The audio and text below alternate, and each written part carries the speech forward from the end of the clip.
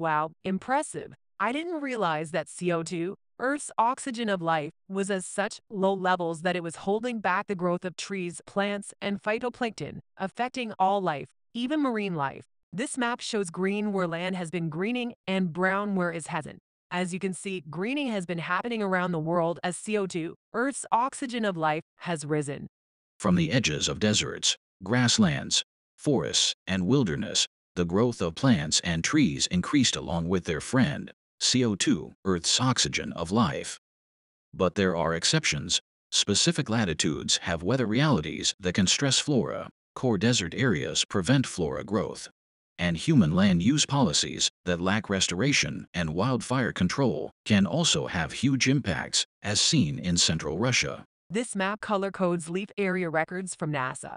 Brown shows sparse grasses, yellow more dense grasses and vegetation, green shows trees, and dark green shows dense forests. The NASA records through time show that thanks to the rise in CO2, Earth's oxygen of life, that grasslands are taking hold around deserts, trees are growing at higher elevations, and trees and vegetation are growing earlier and denser, providing more food and habitat for wildlife and endangered species.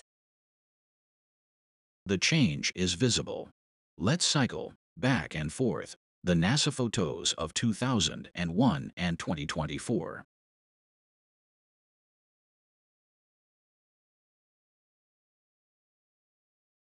Now let's look at different ecosystems.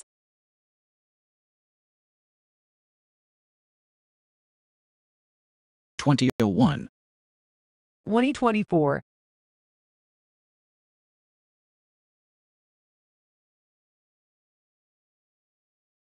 2001, 2024,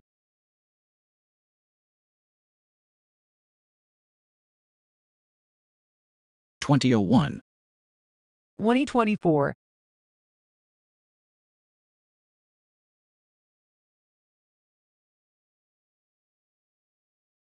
2001, 2024,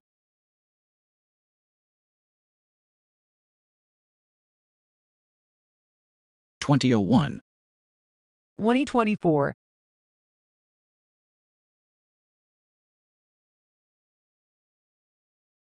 2001. 2024. CO2, Earth's oxygen of life, helps all of the different types of ecosystems. Even ecosystems in the seas, all life in the seas, yes.